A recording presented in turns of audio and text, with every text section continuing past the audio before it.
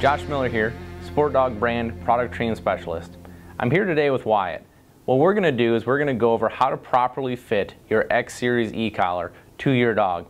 This is a very important step and we want to make sure it's done properly. To properly fit the collar on your dog's neck, we want to make sure that we place the collar right behind the dog's ears. This is the narrowest part of the neck, ensuring that when we get the proper fit, it is not going to become too loose or too tight later on. When we tighten this down, we want to make sure that we can fit one finger underneath the collar strap. We do not want this too tight on the dog's neck. This is going to ensure a proper fit. For more information, visit us at sportdog.com.